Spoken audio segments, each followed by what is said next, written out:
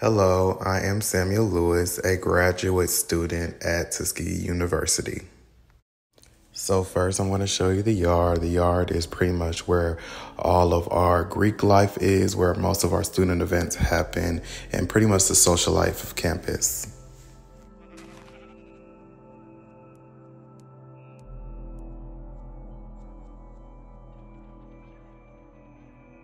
What I've decided to do here is create a student living and learning center. So on the bottom floor, of course, we're going to have our classes.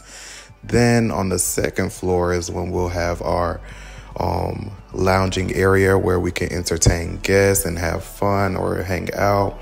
Then on the third floor, we have our living center, which is where the students will live, and it has the basic amenities. And I also added a very exclusive feature on the top floor, which is where we have our on-the-roof pool.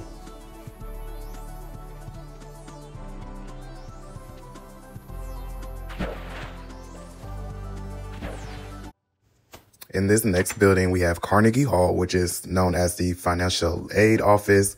On the bottom floor, we have our kiosk machines, which can help us with our basic issues that can be resolved easily through the kiosk machines by just implementing in your student ID number. And then on the second floor, if you need further assistance, that's where we have the financial aid offices.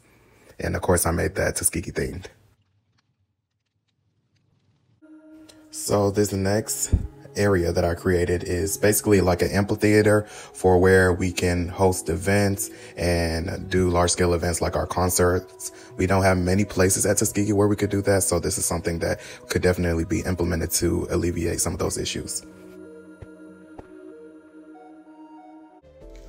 The next building that I revamped is the agricultural and animal science building.